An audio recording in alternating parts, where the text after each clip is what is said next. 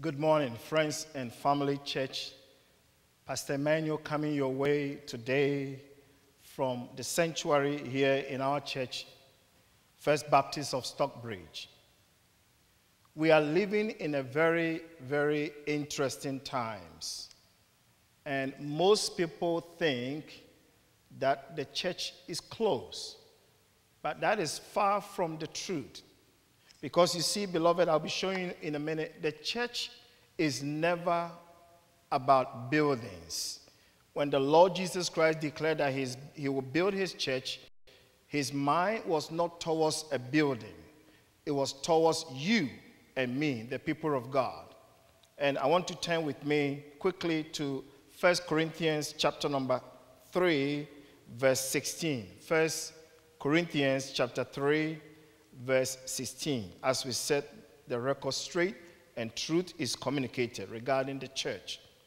Paul is writing to the church and he declares, "Don't you know that you yourselves are God's temple and that God's Spirit lives in you?" So here Paul tells us that the church is not a building. The church is you and me. So I've come here to encourage you, church is not closed. Nobody can close the church. Yes, they can close buildings, and we need to respect that, but nobody can close you and me, which is the church of the living God. Glory be to his name. Today, I'm going to speak to you on the title, None is Lost. Write it down. None is lost. We are dealing with a very, very weird virus that it seems to be taking lives across our TV screens and across our radios, and it creates fear. But what is God's word to me and you, the children of God, as far as the time and the season that we are living in? Are you doomed to be lost? Is it over?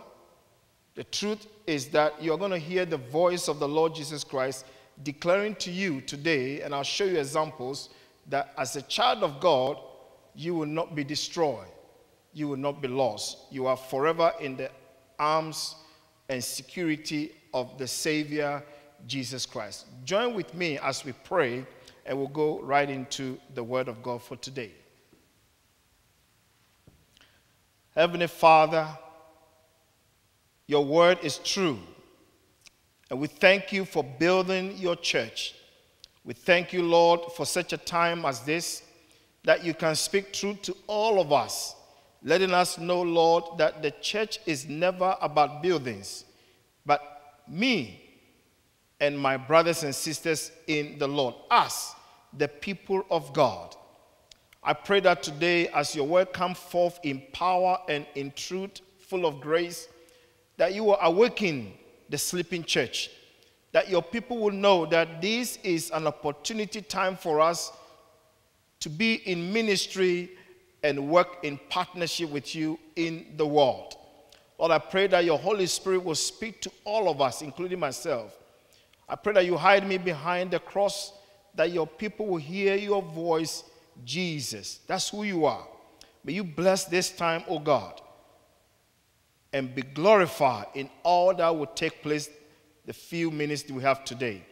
Thank you for bringing us in line with your truth, and as that truth you declare will set us free. Be glorified, Lord Jesus, in everything that will take place today. In your name we pray with thanksgiving. Amen.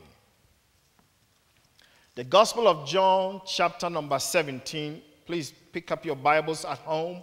Thank you for allowing me to come into your homes, your offices, wherever you are. Listen to the sound of my voice. The Gospel of John, chapter number 17. The content is prayer. Jesus Christ is praying. And if you study that chapter very well, and I encourage you, take time and study with me the Word of God here in John chapter 17. When you go home, read it over and over again, and you will realize that the word prayer, prayed, praying, is repeated all around this chapter here. It is a prayer from our Savior, Jesus Christ, before he went to the cross. Join with me, John chapter 17, pick up from verse number 6 to 12. I have revealed you to those whom you gave me out of the world. They were yours, you gave them to me, and they have obeyed your word. Now they know that everything you have given me comes from you. For I gave them the words you gave me, and they accepted them.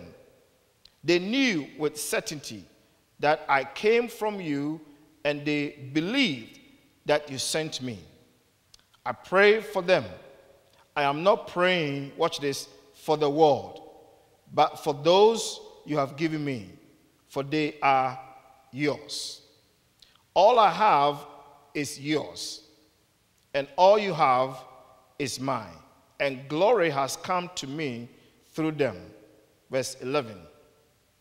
I will remain in the world no longer, but they are still in the world, and I am coming to you, Holy Father. Protect them by the power of your name, the name you gave me, so that they may be one as we are one. Whilst I was with them, I protected them and kept them safe by that name you gave me.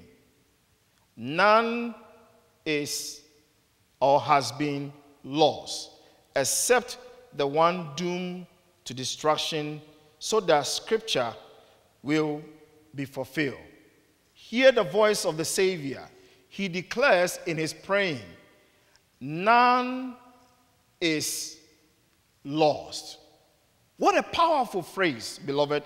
None is lost. Jesus Christ is confirming that whilst he was here on earth, the people that placed their faith in him, the disciples that believed and walked with him for 3.5 years, he protected all of them every day. And by the time he was getting ready to go to the cross, which I'll show you, none, not a single soul of his disciples perished. Not a single soul of his disciples were lost. The virus that has taken hold of our world can create massive fear and anxiety. But I've come to give you good news, beloved, as a child of God. You are being protected by the Savior of your soul. Jesus Christ is his name.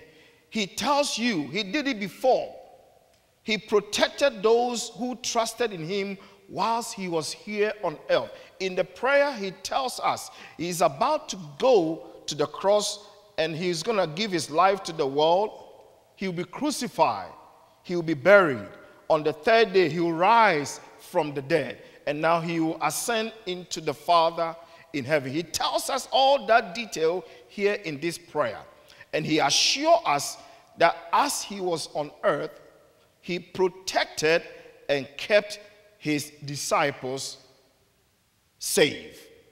So I have come to let you know today, beloved, the Lord will protect his children. The Lord will keep us safe in this time of turbulence. The Lord will glorify himself in all of our lives. Pastor Emmanuel, what happens if a child of God happens to be asleep or die from this virus? That means, hear me well, that child of God, their purpose on earth is finished. The reason why they came to this earth, what God assigned them to do, they have completed that work. That is why he will allow them to join with him in heaven. But you and me, hear me well, you are not going to be destroyed by this virus unless your season and your time has come. Let me prove to you in the scriptures 3 examples. I'm going to show to you how the Lord protected his disciples whilst here on earth. The first one is coming from the Gospel of Mark. The Gospel of Mark. Go there with me. Mark Gospel. Mark chapter number 4. Mark chapter number 4. Turn with me your Bibles at home as we are having church. Praise the Lord. Mark chapter number 4. Read with me from verse number 35 to 41. Mark Gospel chapter 4, verse number 35 to 41. The Bible declares, that day when evening came, he said to his disciples, Jesus is speaking, let us go over to the other side. Leaving the crowd behind, they took him along just as he was in the boat. There were other boats with them. 37. A furious squall came up, and the waves broke over the boat so that it was nearly swamped. Jesus was in the stern, sleeping on the cushion. The disciples woke him and said to him, Teacher, don't you care if we are drowned? He got up, rebuked the wind, and said to the waves, Quiet, be still. Quiet, be still. Hold on to that phrase. Then the wind died down, and it was completely calm. Verse 40. He said to his disciples, Why are you so afraid? Do you still have no faith? They were terrified, the disciples, and asked each other, Who is this? Even the wind and the waves obey him. Praise the Lord. Here is a situation that is a life-threatening. Here is an event that can be verified. It happened to the disciples of Jesus Christ. They are traveling with the Lord in the boat. The Lord is physically, hear me well, that word is physically present with them. They can touch his body. He is right there with them. They are traveling. But the Lord goes and takes a nap. He is sleeping. He is so at peace sleeping that they have to go actually wake him up. Listen, beloved, waves has noise. Wind blowing has noise. But none of those noise are waking the Lord up. That means he was completely at peace in the boat. Why? Because he told them, let us go over to the other side. When he gave that word, it is a done deal. He knows whatever comes in between, whatever storms will come their way, they will arrive safely on the other side. I have come to preach to you today, beloved, that this virus will not stop God's purposes for your life. You will arrive in God's purposes and God's destiny for your life. Praise the Lord. They came and awakened him. Listen to what they said. Teacher, don't you care? Don't you care? Many people are repeating this phrase today. They are thinking, why has the Lord allowed such a distraction to be in his world? Does God love mankind? Does God cares for mankind?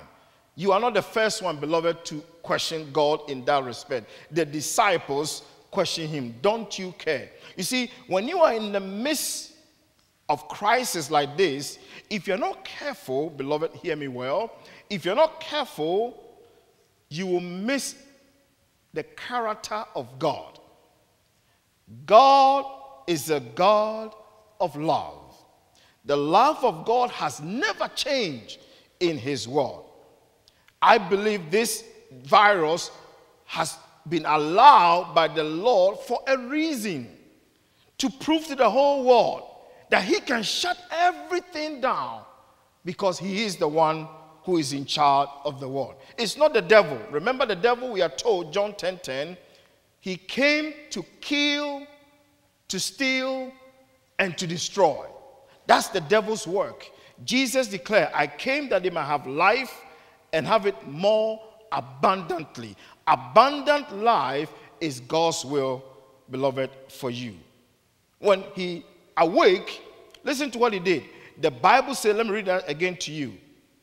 He said to verse number 39, that he got up, rebuked the wind, and said to the waves, quiet, be still. I love it. Just instruction given to this natural, phenomenal magnitude that is creating havoc, that can destroy life. He speaks to it and it became quiet. I have a good news for you. God can speak one word and the COVID-19 virus can disappear from his word. He doesn't have any hindrance of doing that, but he has allowed it keep going for his own purpose. And you need to know, beloved, that God has power to silence this virus. Medical science, we thank God for them. Doctors, we thank God for them. Our leaders, we thank God for them. But they don't have the solution to this issue. Only the Lord Jesus has the solution, and I believe he will do it at the right time. Amen. Let me show you the second example of how God protected his own during crisis. Mark Gospel, the same Mark Gospel. Look at chapter number 6. Mark's Gospel, chapter number 6. Read with me from verse number 45 to 51. Mark 6, 45 to 51. Immediately, Jesus made his disciples get into the boat and go on ahead of him to Bethsaida, while he dismissed the crowd. After leaving them, he went up on a mountainside to pray. Don't miss that key word. He went up on a mountainside to pray. Verse 46 is crucial to understanding what I'm about to teach. Verse 47. When evening came, the boat was in the middle of the lake, and he was alone on land. Verse 48. He saw the disciples straining at the oars, because the wind was against them. About the fourth watch of the night, he went out to them, walking on the lake. He was about to pass by them, but when they saw him walking on the lake, they thought he was a ghost. They cried out because they all saw him and were terrified. Look at that word, terrified. Immediately he spoke to them and said, "Take courage, it is I. Don't be afraid." Then he climbed into the boat with them, and the wind died down. I love it. They were completely amazed, for they had not understood about the loaves their hearts were hardened. I just added a verse 52 to it. Beloved, this is another classic example, a verifiable event that happened in the life of Jesus and the disciples. This one is different from the first experience. The first experience, you realize that in Mark chapter 4, he was with them inside the boat. This experience, he told them to get ahead of him and go on the other side, whilst he, Jesus, look at verse 46, he goes into the mountain side to pray. They have gone on a different direction. The disciples are on the lake. Jesus is on the mountain. Don't miss that. The disciples are on the lake. Jesus is on the mountain. We are told, look at verse number 47. When evening came, the boat was in the middle of the lake, and he was alone on land. He saw, look at verse 45. Verse 48. He saw the disciples straining at the oars because the wind was against them. The disciples have met a storm that came unannounced. They are on the lake. Jesus is on the mountain. But as soon as they met this unannounced storm, The Bible says he saw them from where he was, and then he came straight to where they are. Jesus physically was not present with them, but he saw them. You see, beloved, the Lord is in heaven. His church is on earth, and we are dealing with this crisis in the world he created. The Lord sees it all. Amen? The Lord knows exactly what is coming and what we are dealing with in his world. This is not the time he's going to turn his back on us. He sees our struggles. He sees us losing jobs. He sees us struggling as small business owners. He sees our government trying to figure out what to do. He knows it all. He comes in and he walks on the lake. The storm that they are dealing with is underneath the Lord. The Lord is walking on the lake. The storm is beneath him. The storm is beneath the Lord. Amen? He's walking on what they are afraid of. Again, here we see another example of how the Lord came and protected his disciples so that none is lost. None is lost. Let me show you the third example as we're wrapping up. Go with me to the Gospel of John. John's Gospel, chapter number 18. Praise the Lord. Matthew, Mark, Luke, and John. John's Gospel, chapter number 18, the third example. None is lost is the sermon title today. None is lost. John's Gospel, chapter 18. Pick up with me verse 1 to 9. When he had finished praying, Jesus left with his disciples and crossed the Kidron Valley. On the other side, there was an olive grove, and he and his disciples went into it. Now Judas, who betrayed him, knew the place, because Jesus had often met there with his disciples. So Judas came to the grove, guiding a detachment of soldiers and some officials from the chief priests and the Pharisees. They were carrying torches, lanterns, and weapons. Verse 4. Jesus, knowing all this was going to happen to him, went out and asked them, "Who is it you want?" Again, who is it you want? Verse 5. Jesus of Nazareth, they replied. I am he. Underline that phrase, I am he, in your Bible. I'll come back to that.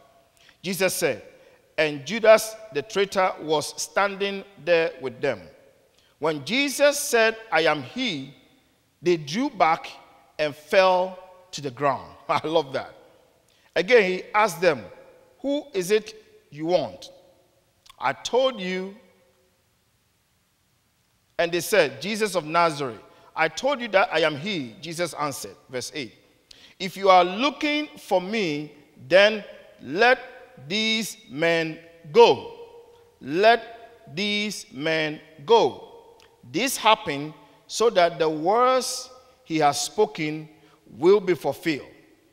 I have not, listen carefully, I have not lost one of those you gave me. None is lost. This is the last experience the Lord is having with his disciples at the Garden of Gethsemane. As they've gone to arrest the Lord, to try him, and of course he's going to go to the cross, give his life to the world, will be crucified, buried, on the third day, rise again. This is the last scene. And we see how here again in this text, the Lord makes it clear. They came to arrest him, and they asked, we are looking for Jesus of Nazareth. Let me draw attention to verse number 4. Jesus, knowing all that was going to happen to him, went out and asked them, who is it you want? Jesus of Nazareth, they replied. I am he, Jesus said. And Judas, the traitor, was standing there with them. Verse 6, don't miss that. When Jesus said, I am he, they drew back and fell to the ground. The word of God. Just the power of that word was like a tornado. It pushed all of them to the ground.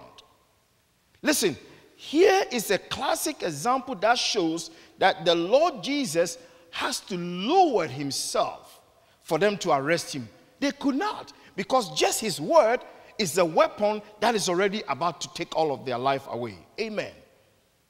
And then here he tells them, if you are looking for me, then let these ones are the disciples that are with him. Let them go free. He will not allow them to arrest the disciples. He will not allow them to destroy the disciples. He set them free. And now John add to it, telling us that this happened to fulfill prophecy in verse number 9. I have not lost one of those you gave me. I have not lost one of those you gave me. Beloved, hear me well. You are secured. Let me repeat. You are secured in Jesus Christ. The Lord will not allow you to perish at these challenging times. The Lord will not allow you to be destroyed. The Lord will not allow anything bad to happen to you. Beloved, this is the truth of the gospel. You are very important to your Savior, Jesus Christ. And as his servant, he has sent me here to tell you that you are secure. All these three examples are life-threatening. But in each situation, beloved, the Lord shows that he is able to protect us from the evil one. Let me close by saying, go with me to John chapter 6. John chapter 6. Look with me at verse number 39, one verse. John 6, verse 39. John 6, verse 39. Praise the Lord.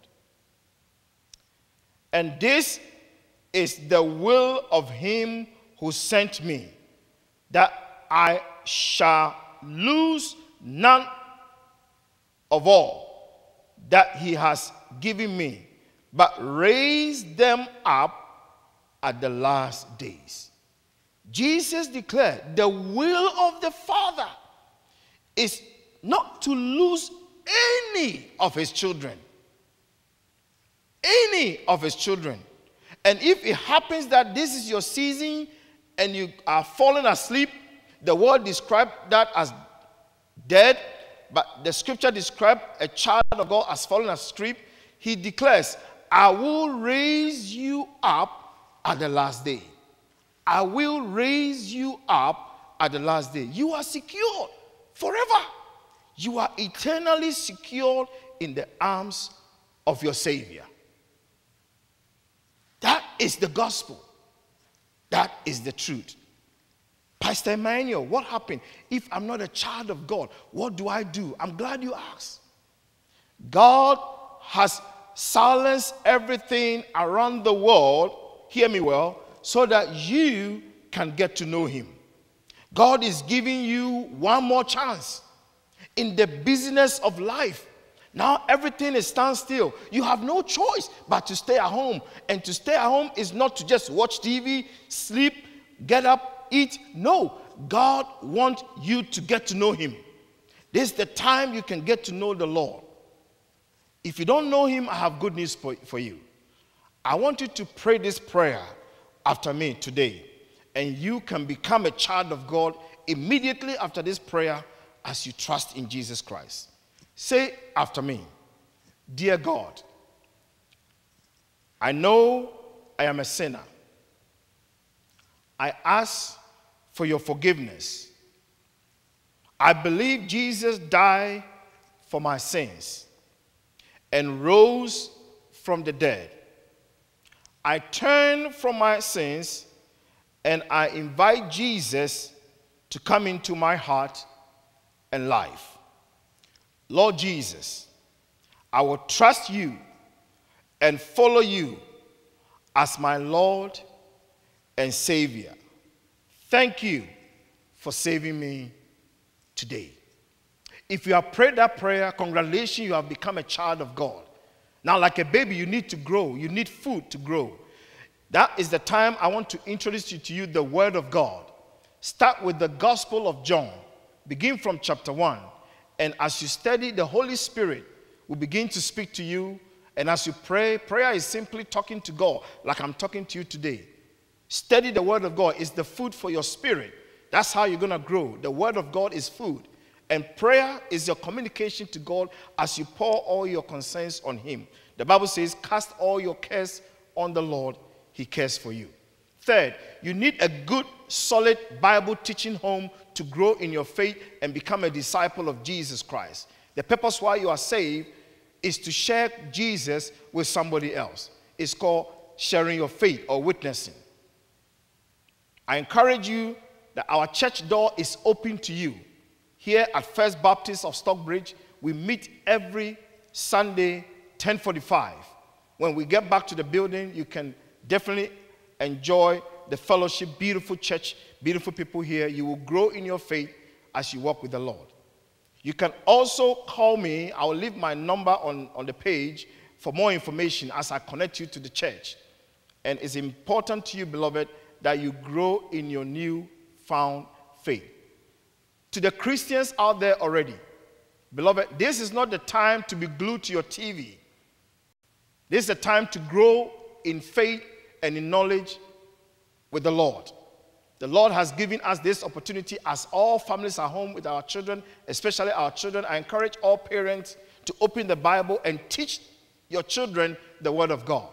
Disciple them, pray with them, get their questions and answer their questions for them. They are going through a lot of mind tormenting because they don't know what's going on.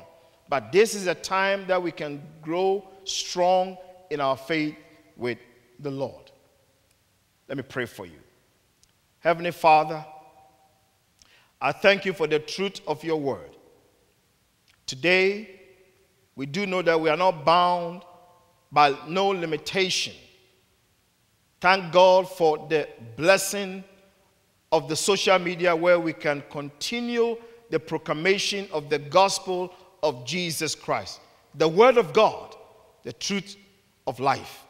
Lord, I pray as you spoke to us, let your Holy Spirit carry these words and apply it to where your people are living. Bring it in a reality to the things they are facing in life. And let them know, as you spoke clearly today from your word, none is lost. None is lost.